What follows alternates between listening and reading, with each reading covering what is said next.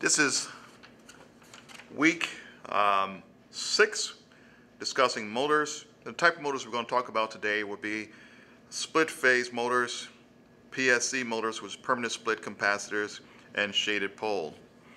What you see here is a split phase motor. Inside of it, it has two sets of windings. The two sets of windings will be the start winding and the run winding. But it also has a centrifugal switch on the inside of it, on this portion of it. This motor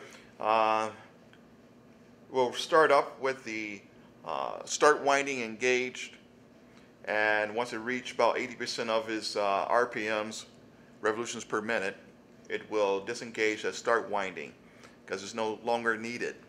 If it stayed in the circuit, it will end up burning up the start winding because it pulls very high current. The parts of this motor, the outside of it, this is where the stator is at, where the coil on the inside of it is located. These are the end bells from here and also this side here. This type of motor will be called a resilient mounted motor.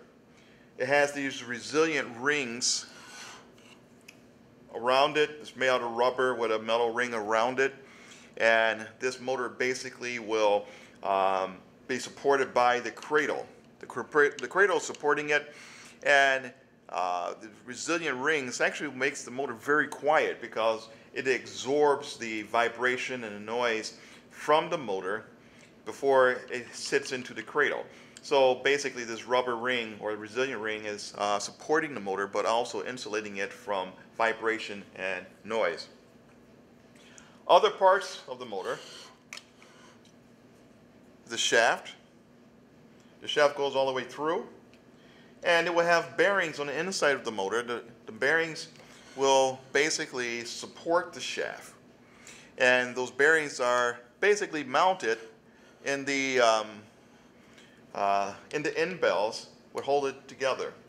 Now, smaller motors like this here, fractional horsepower, less than 1 horse, use bearings also. The bearings would come in different type of configurations, and this type of motor would have a sleeve bearing. Bigger, stronger, heavy-duty type motors will use ball bearings, and which can take a lot more stress. So this is a split phase motor. Doesn't use any type of capacitors or starting components. Another type of motor we're going to look at would be a split phase type motor. And this motor basically will use a run capacitor. This run capacitor designed to give a split phase motor a little bit more running torque. We call that a permanent split capacitor motor, or a PSC. So this capacitor is used to feed into it. It'll be mounted on the motor in a different type of way. I'll show you on another motor. A different type of motor we can look at, we could call this one has both a run capacitor and a start capacitor. This is considered a permanent split phase motor, but also start inductive run type motor also. So this is a capacitor start, capacitor run motor.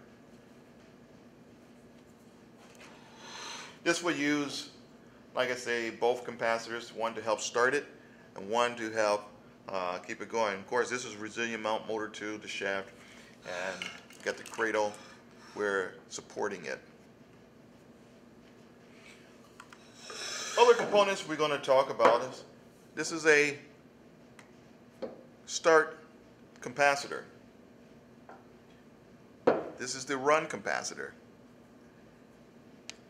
These are larger ones, but they can be used on motors and compressors to give it extra torque. This is used for extra starting torque, and this is used for extra running torque.